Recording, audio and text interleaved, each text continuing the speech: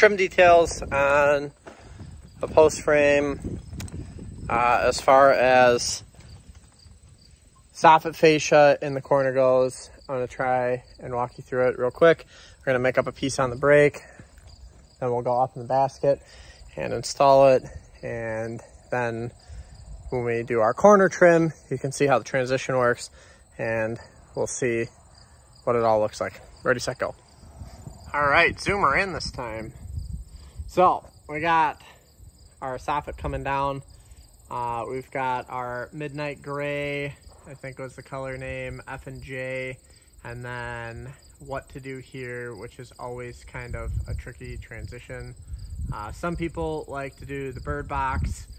Some people like to put a little steel there, but we're going to do it with some white trim coil, and then when the corner goes on, we'll have a really nice transition from the rake soffit to the flat soffit. So let's go make up that goofy looking triangle on the brake, and then we'll go up in the air and install it.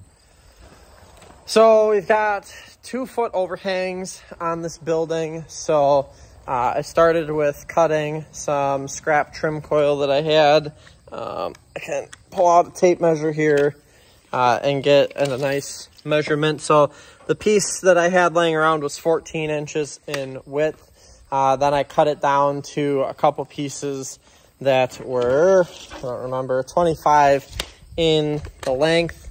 And then we're going to use that. We'll fold a hem on it. We'll fold a 90 on it. We'll do some trimming, and then we'll cut the rake angle on it, and then we'll go up in the air and we'll install it, and life will be good. So ready, set, go. Zoom around. All right, so on the brake, we have our piece 14 this way, 25 this way.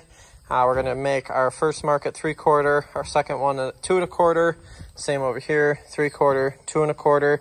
What that will give us is a 3/4 fold for our hem. So we'll fold this one all the way over.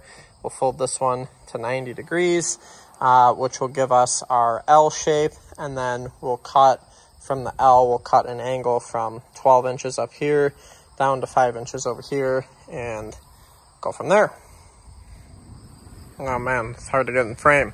So basically just made a 12-inch piece of fascia. We did our 3/4 hem and our 1.5 inches to match the fascia that is on the building. And then we've got this line here, which goes from 5 on the left side up to the corner, which is at 12. So I'm going to put that in the brake and we'll cut it. I find that the easiest way to cut this, because the cutoff tool has an 1.5 inch offset to it, is to just put it in on the line, take a new razor blade and give it a score, and then you can just pretty much take that piece, and I guess we can do it that way too. Makes it a little easier. Fold it back and forth a time or two. Come on. Come on. There we go. So now we have our piece. Let's take it up in the air. We'll do some modifications and get her installed. All right, so when you hang the F&J, you'll want to cut that guy flush with the end of the truss here. The way we do our lookouts is with, well, I guess we call this the lookout, but that's how we build our fascia, is we put this board onto the top of the truss, and then we hang our fascia from it. And then just at the 4 corners, I put in this scarfed 2x4 so that I have something to stick all my trims to. So what is going to happen is the piece that I just made up on the brake is going to cap off the start of the soffit that goes that way, and then is going to act as a transition from the soffit that comes down the rake to that. And then everything is going to die and transition behind the corner. So the corner on the building is going to come all the way up, and it's going to butt into this soffit for a really clean look. This building has a black wainscot, a gray wall, but it's going to have all white trims. So that's why we have our white soffit and fascia, our white corners, white doors, so on and so forth. So what we will do is I'm going to take this piece and we're going to make a handful of notches in it. So The first one is going to be about an inch or so on that side that can slide into that fascia.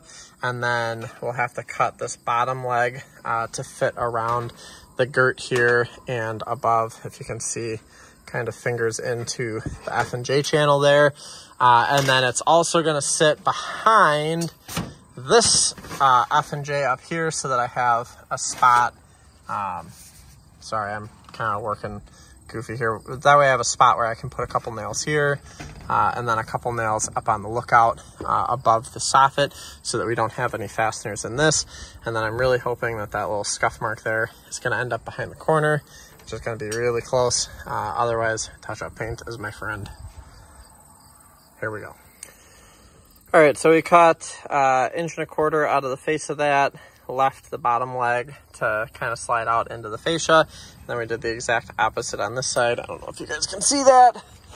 I've got sunglasses on, I'm in the shadow, all kinds of stuff. So then the exact opposite. So we cut whatever was left, so about 1 inch off of the bottom leg, and then left the top leg. So now the fun part, we have to get it slid up in there. So usually I start by getting this side into the fascia, and then I kind of bend this guy under the F and J and slide it up.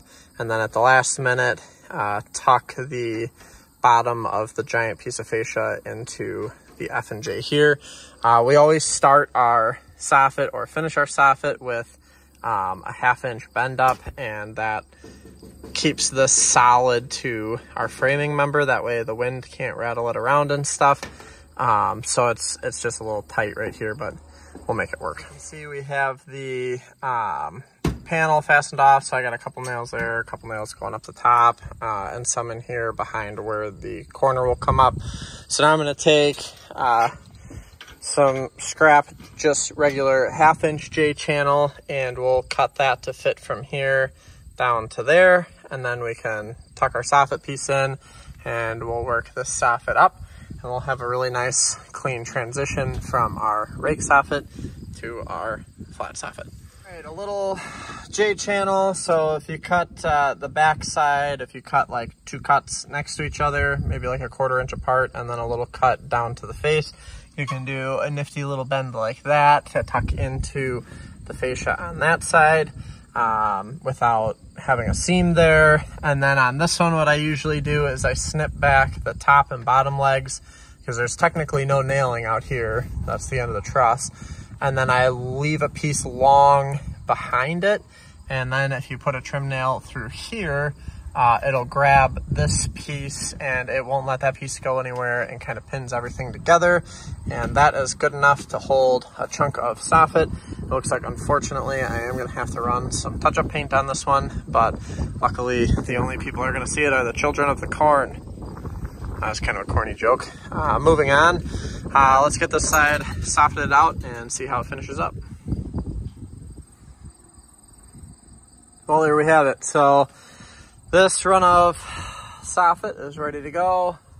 Our F and J is hung. I've got like a double J up at the top for where the peak finishes out, and we'll run this one up to that and get some fascia and some rake trim on it, and it'll be ready to rock and roll. So that's how I finish out the ends there. Works out pretty good, I think.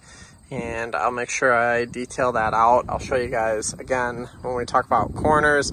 So we'll have, you know, a step to cut, and then up, we'll fold it and hem it and make it all look really nice and pretty. And then we'll get it all anchored off so that it's stout, and the steel will transition, you know, so the bigger 3/4 J channel will work its way right down the corner, and then we just go to this really nice clean look on the transition, and I don't think there's anything to complain about. So it's kind of a goofy building because we've got 3 colors, but I think that after the corner is on, it'll make for a really nice break and life will be good. So moving on.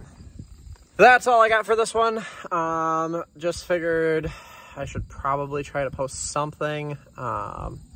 Just kind of overwhelmed with how much I got going on. Want to get this barn finished up, but we've run into a couple material delays. Now my trusses actually showed up like a month early, and I don't have the house framed yet, so kind of in rush mode. Just want to get the barn out here at least shelled. I'm not worried about the interior of that yet. We'll get to that after the house is shelled and the subs are working their way through the inside. So gonna get back into hustle mode and try and get this barn shelled out, and then we'll bounce over there, work on the house for a little bit, and life will be good. Hopefully more videos come soon. Until next time, I'm signing off.